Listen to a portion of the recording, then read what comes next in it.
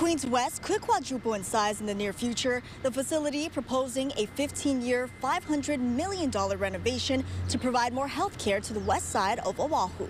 This proposal comes after many lessons learned from the pandemic. If we had the hospital that we are designing pre-COVID, we would have been in really good shape. The expansion would improve the emergency department at Queens West, which is the second busiest in the state, and grow the bed count from 104 to 364 with all single occupancy rooms. Something we learned with the COVID outbreak was that the rooms need to be infection prevention ready. So negative air pressure, things like isolation, better communication for families that can't go into the room if somebody is really sick. The expansion would come with new services like labor and delivery, cardiology, and orthopedics. The City Council Zoning Committee is advancing the proposal. City Council member Calvin Say is also suggesting employee housing. Your blue-collar workers, your doctors, et cetera. But the thought would be, it would be, for me, an incentive in recruiting future employees of the hospital. Straub is also proposing $127 million over 15 years